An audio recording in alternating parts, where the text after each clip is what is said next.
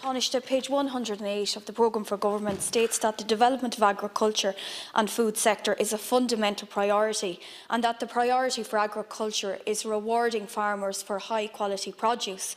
The beef sector, as you know, is currently in deep crisis, and of course the factors that have added to that are factory prices, poor factory prices, the current Brexit scenario and currency fluctuation, in addition to proposed reduction to the CAP budget.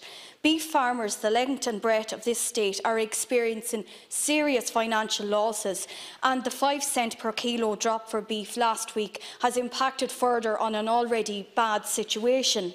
I know in my own constituency there are farmers in Laois and Offaly struggling to pay household bills and in great hardship at present.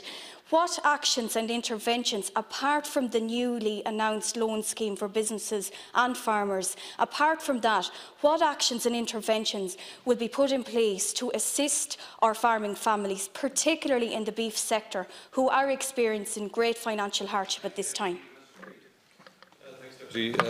For your question, and particularly on the focus on the beef sector. As you're aware, we place significant emphasis in the context of a functioning market that there is adequate competition, and particularly in the area of live exports. You may have seen in one of the agri publications today of significant interest in terms of cattle for live export to Libya. That's an ongoing issue in terms of competition. Also in terms of the resources that the state can put into the industry, you'll be aware in the most recent budget we put in a new initiative in the Beef Environmental Efficiency Programme. We increased the payments in the ANC. We cannot, nor should we, interfere in the market relationship in terms of being able to influence prices at factory level. But what we are also doing is trying to facilitate the organisation of farmers as a collective, so that instead of negotiating on a one farmer supplier dealing with the factory, that through producer organisations that they can have greater clout.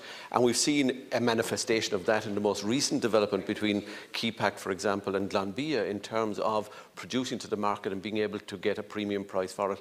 And I would urge a variation of that theme is producer organisations, and that's another area where we're directing supports to the beef sector.